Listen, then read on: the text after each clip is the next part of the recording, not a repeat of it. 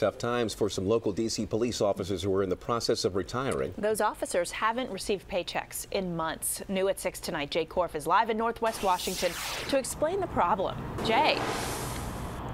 Allison, this is the paycheck that they get when they go through the retirement process, but they aren't working anymore. It actually reads $0.00. These officers and their union reps say that because they were forced out, in their words, that they're now being penalized financially.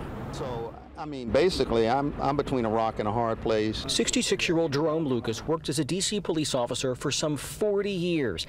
Now he feels like the city he protected for a generation has abandoned him. It's been 8 weeks of no pay. In June, the city decided for no clear reason to start enforcing an old law that makes police officers retire at 64. Union officials say 17 officers, including Lucas, were forced to retire.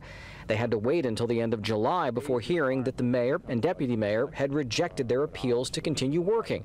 Now they have to wait for the retirement board to make their retirement official.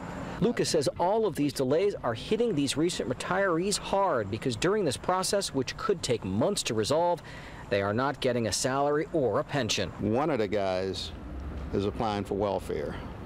Another one says he's out of funds.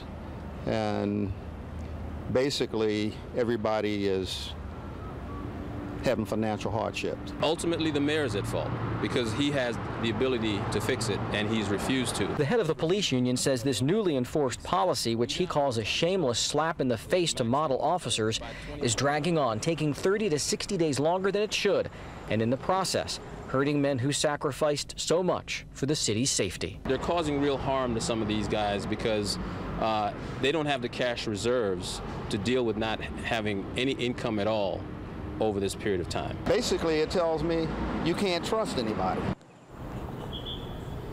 Well, we have a development late today after asking a lot of tough questions and pushing for answers from a number of D.C. agencies, including the mayor's office and the police department. A representative of the retirement board told me that the officers who were forced to retire will have their cases looked at Monday, August 25th. I am told by a union official that if everything goes according to plan on Monday, those officers may get their pension checks within 30 to 60 days after that. Live in the district, Jay Korf, ABC 7 News. All right, thank you, Jay.